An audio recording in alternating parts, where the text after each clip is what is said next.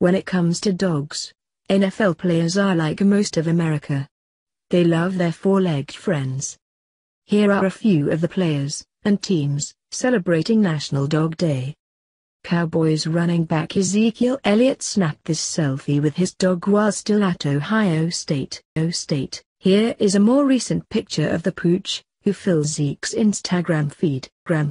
Washington Redskins quarterback Kirk Cousins spent off-season time with his dog on the lake.